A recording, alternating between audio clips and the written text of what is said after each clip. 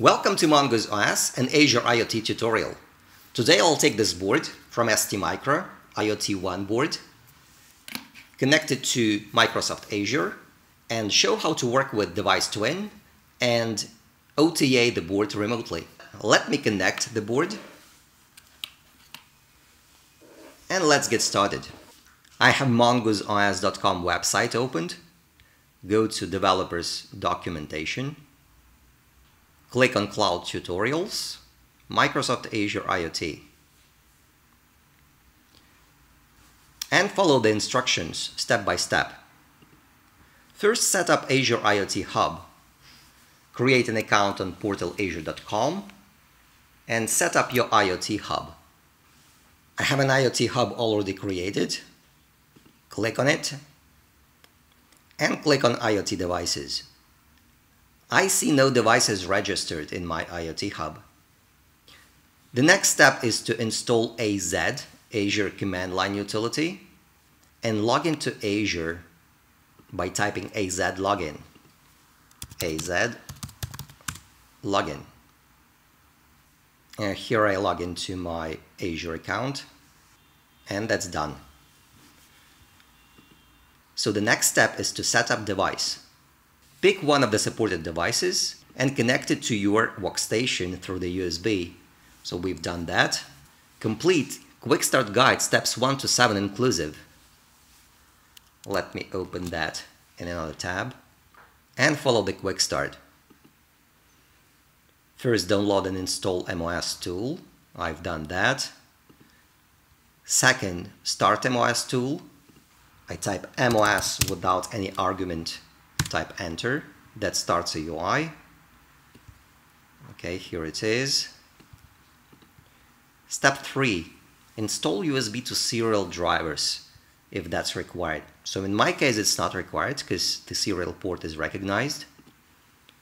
And I switch to step 4. Create an app.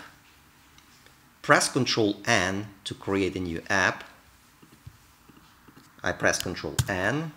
That command clones demo-js project into app1 directory. Step number 5, build an app. So make sure the board is selected in the drop-down and then type MOS build and press enter. So I select the board, STMicro IoT One, and type MOS build, enter. So that starts a build process. It uses a remote server, but it can be done locally as well if the Docker is installed on your workstation. Okay, that's complete. Now step number 6, make sure the port is selected and then type MOS flash.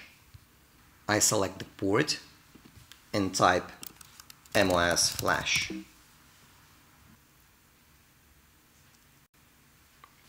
That flashed the firmware on this device. Step number 7, configure Wi-Fi. I copy this command and paste it and change Wi-Fi network name and the password. Press enter. And I can see in the logs that we've got an IP address. So we've completed steps 1 to 7. And let me get back to the Azure tutorial. So the next thing is to provision a device to Azure IoT with this single command. Let me again copy it and paste it. So my Azure Hub name is called Bellman, so I enter. And this command runs AZ utility to provision my device. It generates certificates, copies them to the board, and configures MQTT client.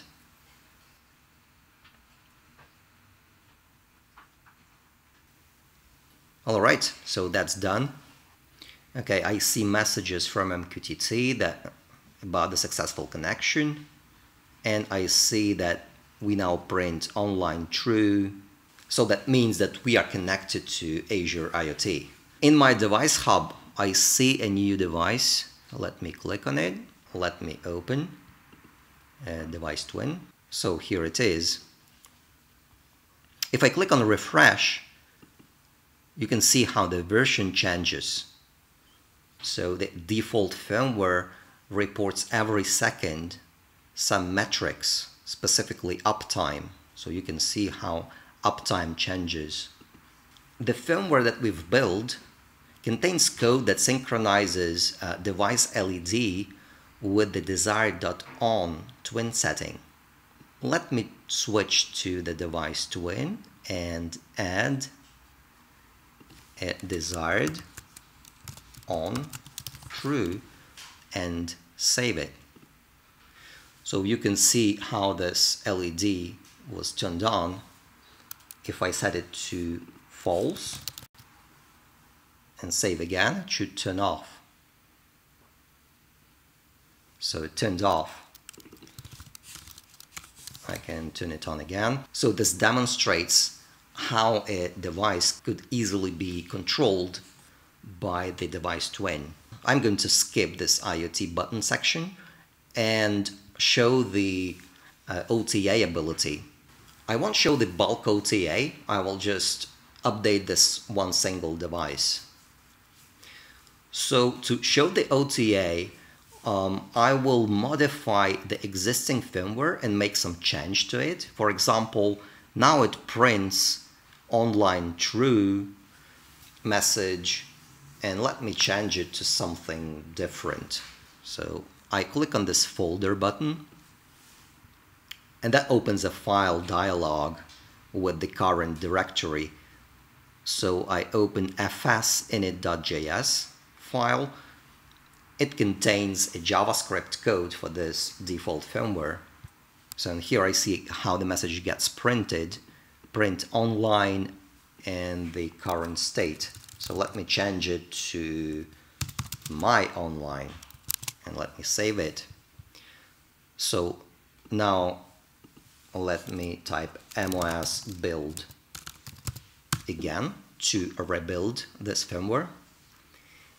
And I will not flash it, but instead I will OTA it. And so the OTA procedure will keep the current configuration. It will keep the Wi-Fi config. It will keep the Azure IoT provisioning information on a device, although it will change the logic. A new firmware got built. Mongoose OS provides multiple ways to OTA this device, like many. And one of them is to OTA through the device twin. One of the libraries that's compiled in the default firmware observes a desired OTA URL parameter. And if it changes, it pulls the new firmware from the specified URL and updates the device. So let me copy this new firmware to our website. And I go to device twin. https mongooseos.com, downloads tmp fw.zip, and press save.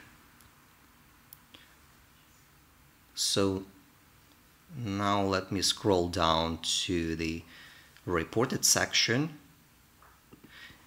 and you can see the OTA progress message and progress percent appears. That means the firmware gets downloaded. And also if I switch to the device messages, I can see these progress messages as well. So let me wait until the end. So it's 82%, 88%, 97, 100, and we see a reboot. Okay, it boots a new firmware, and you can see how it prints my online instead of just online. So that means the firmware runs a new code. And now let's make sure it's really online. So go to the device twin, refresh the twin, and you can see how uptime metric goes up. So that means the device is alive. So what I've shown here is how to work with Device Twin and the OTA ability of the Mongoose OS. If you liked this video, please click on the like button below and tell other people who might be interested in it. Thanks for watching.